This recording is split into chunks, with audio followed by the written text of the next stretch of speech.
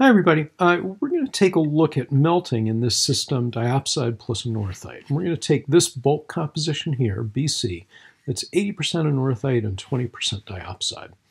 As we begin heating this system, we're going to start out with a rock that has 80% anorthite crystals. That's what this bulk composition means. So, excuse me, backwards. 20% anorthite crystals and 80% diopside crystals. That's what the rock looks like. It's a rock with two minerals, plagioclase feldspar and a pyroxene. As we heat that rock, some strange things are going to happen. We're going to hit 1274, and that's when we're going to create the first melt. But the melt won't look like the bulk composition. It's going to be much more anorthite rich. It's going to start melting at the eutectic. It actually doesn't matter what bulk composition we pick anywhere in this system.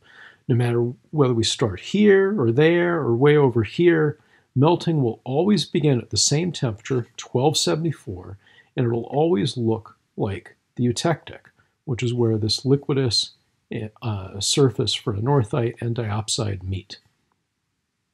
And that liquidus is at about 42% anorthite or so. Now, as we take our rock and heat it up to 1274, something else that's maybe a little bit strange is going to happen. We'll continue adding heat, but the temperature will not increase. All of the energy that we add to the system will cause both diopside and anorthite to melt. Now, which one will melt out first? Well, all we have to do is look at which side of the eutectic that we're on. Eventually, when we're done melting, the liquid should look like the bulk composition. If we start with something that's 20% anorthite and we melt it, we should end up with something that is 20% anorthite when we're done, except the anorthite is now liquid instead of crystalline. And that means that we have to end up over here on the diopside plus liquid side. The only way we could do that is if anorthite melts out first. So the fact that the bulk composition is hitting the diopside plus liquid field means that we're going to sit at the eutectic until all of the anorthite is gone. Now, diopside will also melt at the same time, just not as at faster rate. When all the anorthite's gone, there's only diopside left, and so as we melt diopside, that will push the liquid back towards the diopside composition, but it also allows us to leave the eutectic. As we add heat, once the anorthite is gone, temperature will now begin to increase. So pushing the system up in temperature and towards diopside, the sum of those two vectors will drive us along that diopside plus liquidus. And the liquid will migrate from the eutectic composition. It'll make its way up this curve until it hits the bulk composition. Once the liquid equals the bulk composition, then by definition, we're done melting.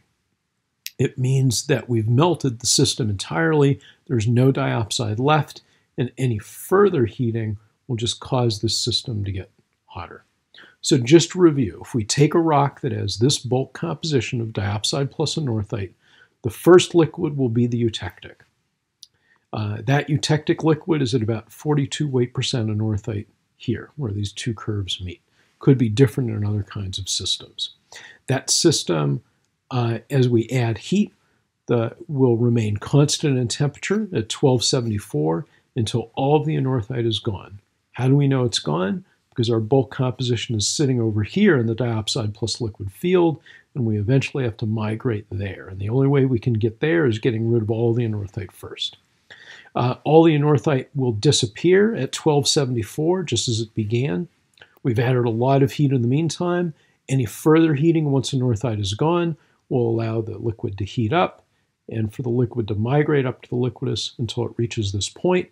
And then that means that the system is completely molten, and that would happen at a temperature of about 1350 degrees.